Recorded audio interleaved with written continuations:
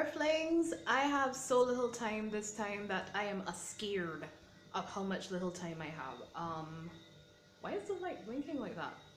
Sorry, you guys can't see that light, but anyway. So is that light gonna die or something? Okay, anyway, sorry. So basically today was better, much better than yesterday, with regard to how I was feeling and things like that. But the minute I woke up, I was launched into work. You're saying, but yesterday was Sunday. Yeah, because you'll watch this after today. So yeah, yesterday was Sunday. What do you mean? But yeah, I checked my email and realized that I had to deal with something really urgently. What was really funny about that is that in so doing, I'm coming down to the end and thinking, okay, you know, I can kind of put this on break for a minute. And then I realize that I am late on another client project. Like late by like hours or something. And I'm looking at it like, seriously, because I thought I had more time on it. And I'm not late. I don't, like, I pride myself on not being late when it comes to client work. It just annoys me because I imagine like when it's me and unless somebody, you know, comes and gives you a reason why or something, you know, you get really annoyed when people are late with stuff.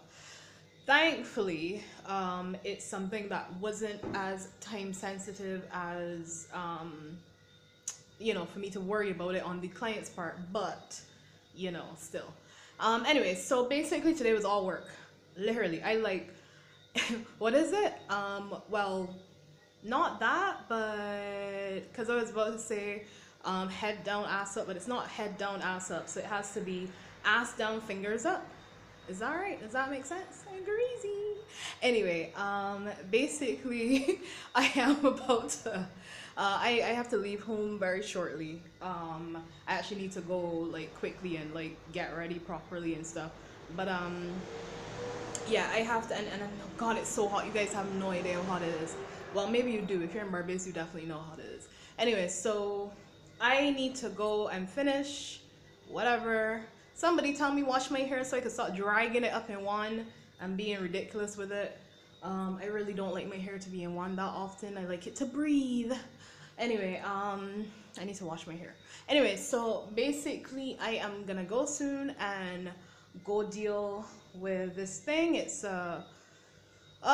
semi-business related, so you know.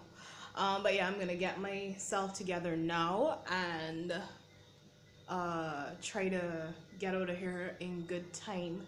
And yeah, there's more stuff that I would like to talk about, but I can't right now. I just do not have the time. If I come back and it's early enough and I'm not like super tired or whatever, then I will add on to tonight's vlog.